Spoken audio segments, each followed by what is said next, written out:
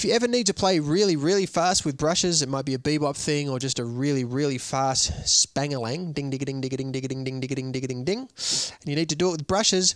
Well, if you play that original stroke that we learned, where we're going,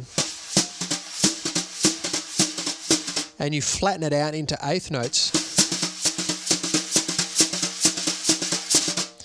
okay, that works fairly well up to about that tempo and perhaps a little bit faster. But if you need to play really fast, like the stroke that I'm using there, 1, 2, and 3, 4, and 1, 2, and 3, 4, and 1, is I'm doing the exact same thing as I was with the left hand. I'm just going 1, 2, 3, 4, 1, 2, 3, 4, 1, but obviously playing it a lot faster. Okay, so get used to doing that. So the accent, of course, is on 2 and 4. Soft, loud, soft, loud.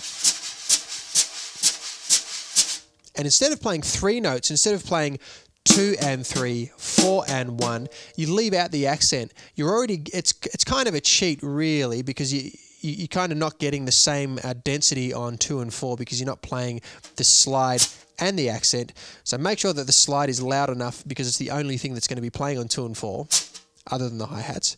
And you just play 1, 2 and 3, 4 and 1, 2 and 3, 4 and 1, and 3 and 1 and 3 and 1. So you're only playing 2 strokes. You're only playing a double effectively with the right hand. And that's a lot easier to do going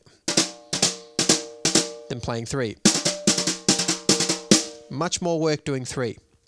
So 1, 2 and 3, 4 and 1, 2 and 3, 4 and 1, and 3 and 1.